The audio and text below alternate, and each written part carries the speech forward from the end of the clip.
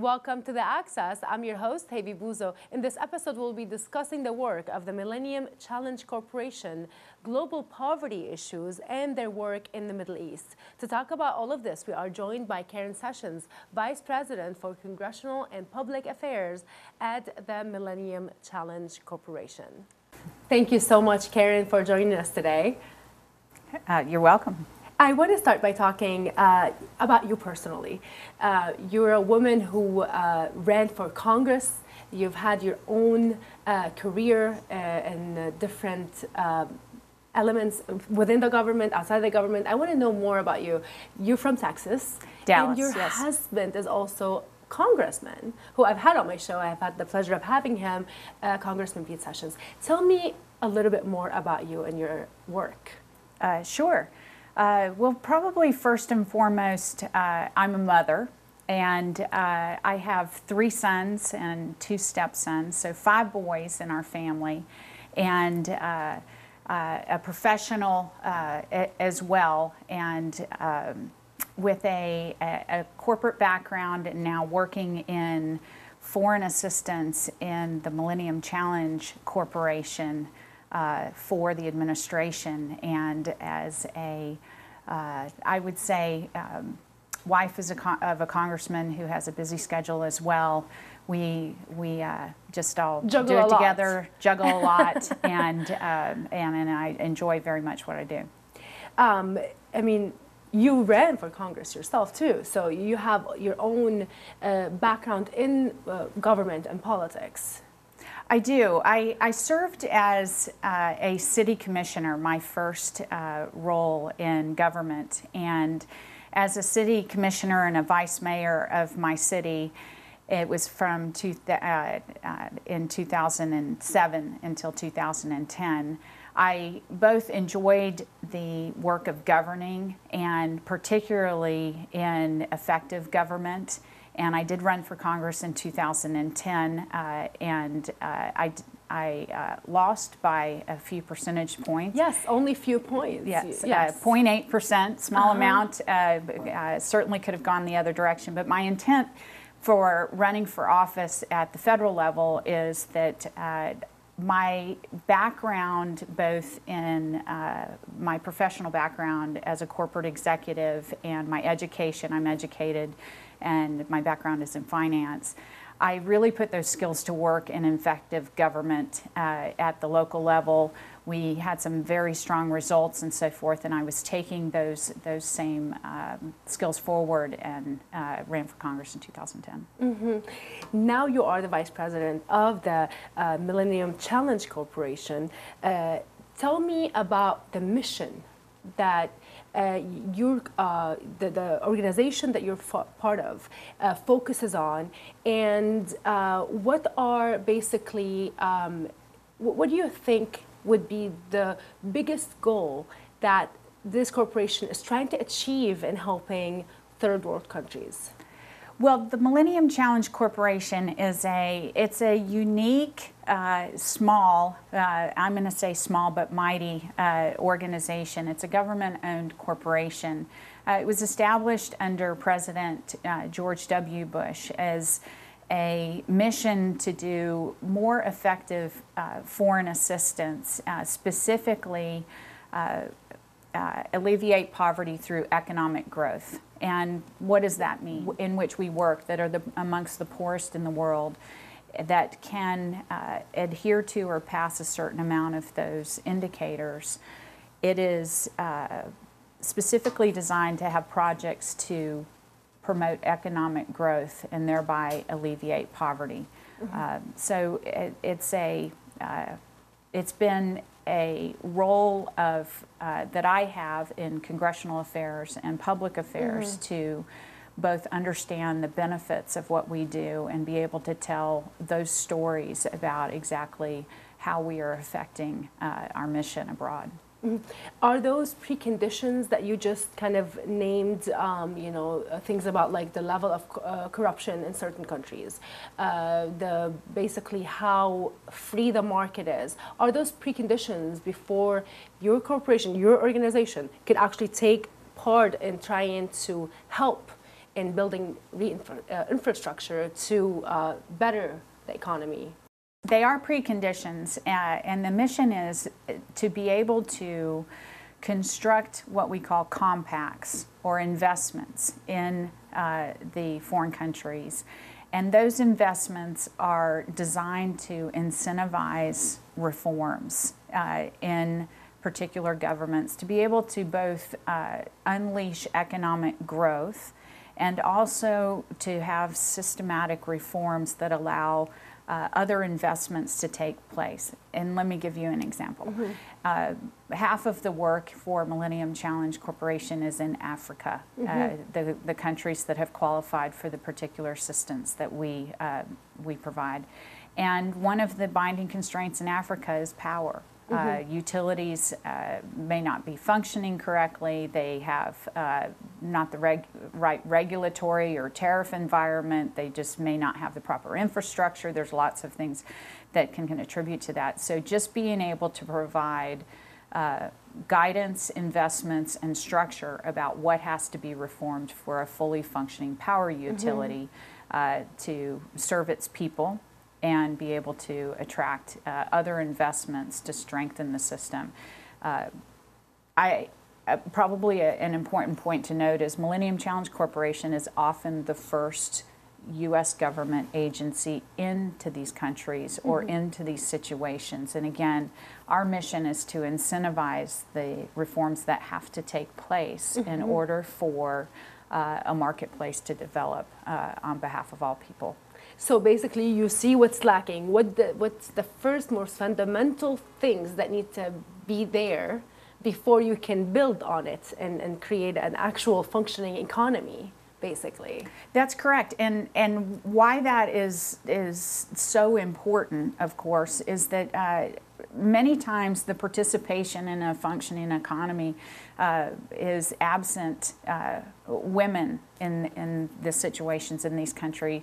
We I think all are coming to know and documented and so forth is that the higher participation of women in an economy, both for realization of empowerment and just women's rights and other things that are foundational both to women and to families, is that having these basic structural economic marketplace things in place, water and power and so forth, also empowers more participation in these countries and strengthens the democracies that are either developing or aspiring to develop into stronger economies. And you guys have been working on the women aspect of empowering women as part of your mission as well. And I'm not going to go deep into this because I want to kind of go back a little bit to talk about the fact that, for example, you know, we hear about USAID, other government organizations that have been active and working in certain countries, and we hear more about them in the media. This administration has been accused of withdrawing, of cutting fundings to so many different things. Are we hearing now and learning about your work, which is great, and we're going to go into the depth and details of what you guys have been doing lately, but is it because the administration has basically brought you back to life after having 8 years of Obama, where the organization hasn't been as active? Is that what's happening? I mean, you know, tell me a little bit about the history of how things kind of went up and down, and maybe the funding or the support from the administration has changed, possibly since George W. Bush's administration. Well, the support, each administration's had their own priorities, both in foreign assistance as well as, I would say, national security priorities as well. And where Millennium Challenge Corporation really fits in to both the effective foreign assistance and how foreign assistance is deployed and what we do is fundamental. Again, I'll draw back to fundamental is there is an analysis about why we want to invest, the reforms that we want to support in certain democracies of the country. Where Millennium Challenge excels is measuring that, analyzing that, being very methodical about where to place those investments. And one thing that I think is unique and interesting about Millennium Challenge Corporation is we're governed by a board. Congress gives the agency latitude in the oversight function because we are governed by a board that is chaired by our Secretary of State, Pompeo, and our members of our board with the Secretary of the Treasury and the Administrator for USAID and our U.S. Trade Representatives. So we have a very broad and strong opinion that comes from our board in support of where the investments go for Millennium Challenge.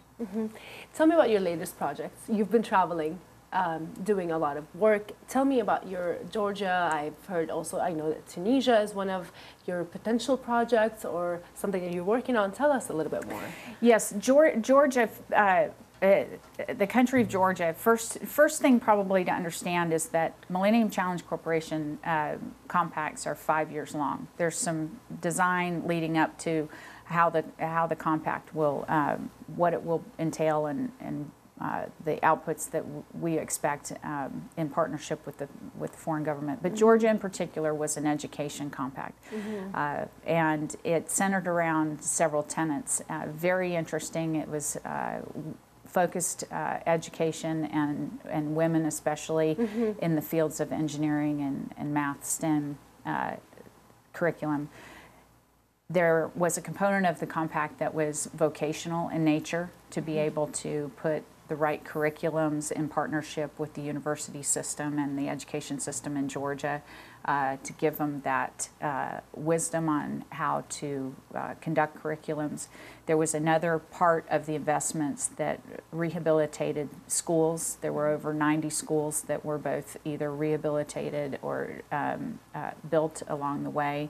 There also a strategic partnership was formed with San Diego State University, where there was expertise that was shared from San Diego State University with the University of Georgia university systems to be able to give accredited curriculums in especially these fields of engineering and math, STEM-based engineering fields. And then we did a partnership with the UN Foundation and an organization called Girl Up that featured some of these graduates and counselors and women that have taken advantage of this education-based investments in the country.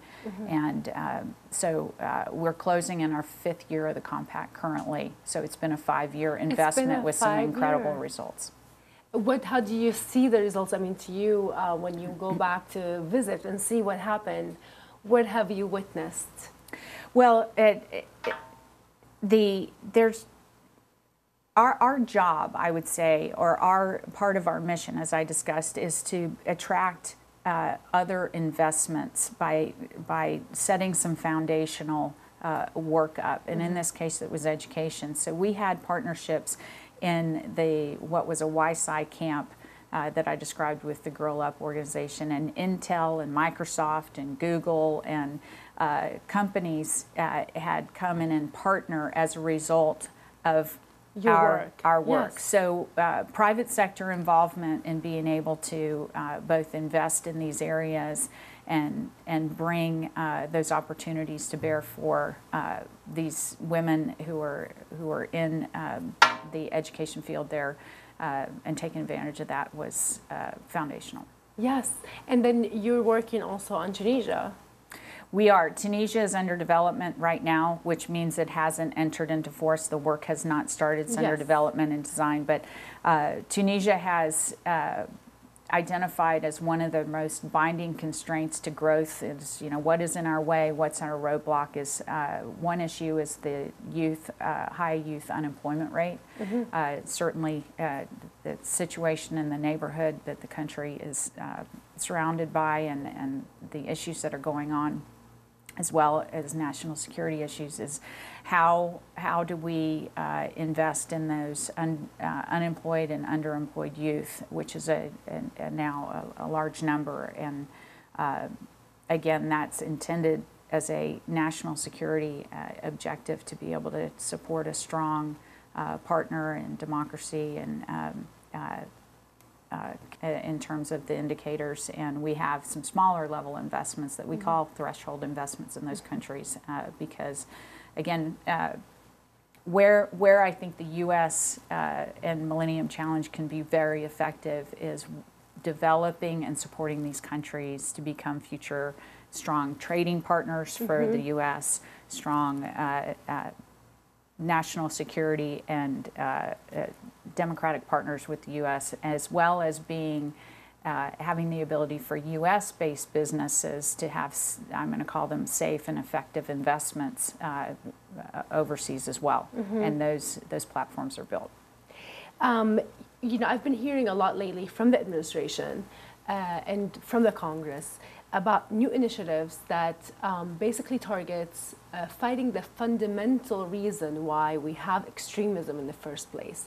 One of these fundamental issues that we have in the Middle East is economical challenges, you know, education, and so on and so forth. How much do you think your organization and the work that you guys do helps in countering extremism and the roots of extremism? Well,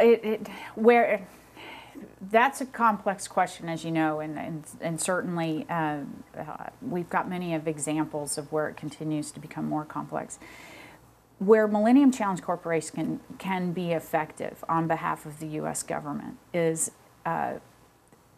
we work in some very difficult places, emerging places, and with partner governments who have a desire to do some real reforms on, again, places where consistency and I'll call them efficiency has to happen for just society at large to be able to function appropriately, either living conditions, education-wise, situations. And I would say to you also that is an important piece of this, is that these compacts allow for the frank discussions with foreign leaders on the issues that you're speaking about, because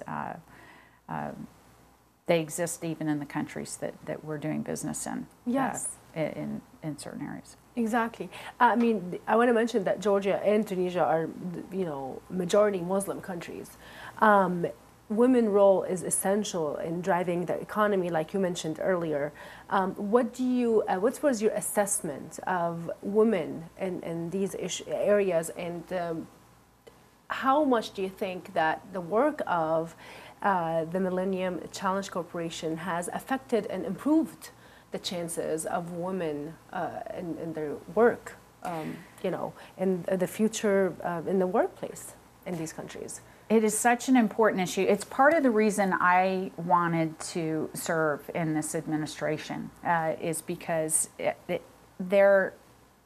being a professional woman myself, and again, the background that I have, I will give you the example of Indonesia. I had the opportunity to review what was our compact work in Indonesia, which is a largely Muslim country as well.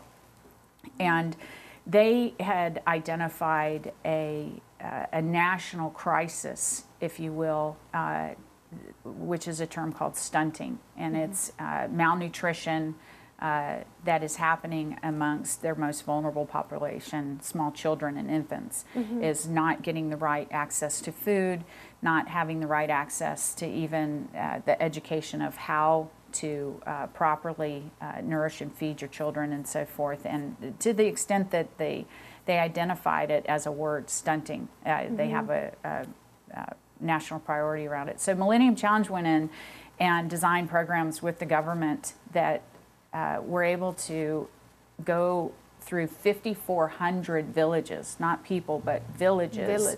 With a programmatic approach to nutrition. And it included once a month health clinic, village health clinics. They're called pasyantus, but they're basically your village health clinic, and bringing your children, weighing, measuring, the same way that we would do with our children as a pediatrician. And are they growing properly? Are they eating properly? Educating on what kinds of foods are important and so forth, and improving the growth rate among. Now, that's a health and nutrition issue, which is hugely important in the country. Participate in other parts, being able to, there were salt farms that were turned into businesses, and being able to weigh and measure and get to market goods and services and so forth. And the majority of them were both women initiated, women owned, all the way through the supply chain. The majority of them. Yes, especially in the salt farming. And do you do that systematically? And it was done systematically. And so those results of being able to be inclusive of things that could take women out of their current situation and into a place where they can design and conduct business and become part of the economy of their country. It was and that's strong. Very needed, I think, in so many other countries as well. The challenge comes, another challenge that people ask about here is like, when is that this money, this help, this work that an organization such as yours is doing could be done with the wrong partner or with the wrong government? An example was the Syrian regime, for example, who was, along with Russia, asking for American funding, American aid to rebuild, quote unquote, returning of refugees and so on and so forth. How do you think that your organization basically, puts or can make sure that in the process of making this great work, great initiatives, not helping an evil regime somewhere, such as the situation in Syria? That's right. It's such an important determiner, and as we all see, the conditions in the world can change, and sometimes they can change quite rapidly. Millennium Challenge Corporation, again, we have a constraints analysis, and we ask the partner government to be able to contribute to the compacts and identify their priorities, and there's a partnership that occurs. That's an important vehicle to start and to continue the conversation. To go into the country. Afterwards, there's also monitoring and evaluation, because we assume we're going to have success, and some of it is highly successful, some of it can be refined along the way, and be eligible for a next compact. But one of the important points of the design is that when projects are designed, the money is obligated from the U.S. Treasury to the contractor to have a direct linkage to the results. Yes, it's part of the way that Millennium Challenge works.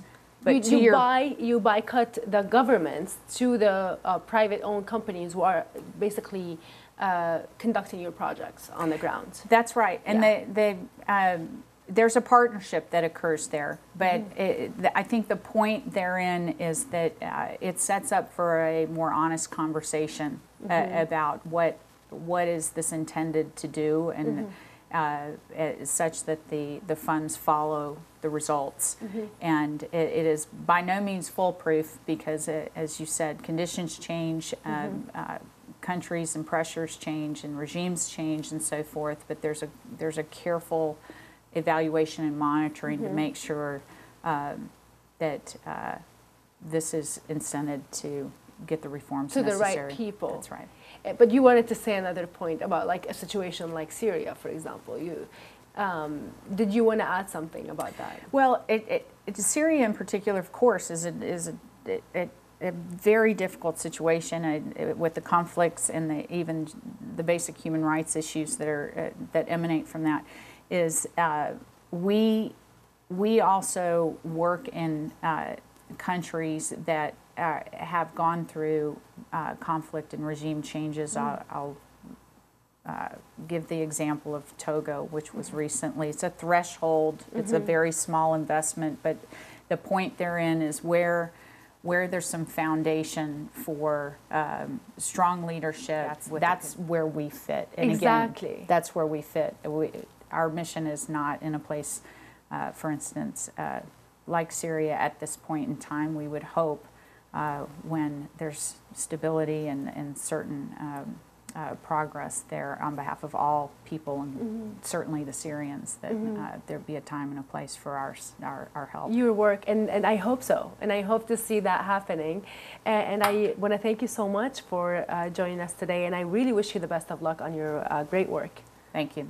Thank you so much, Karen.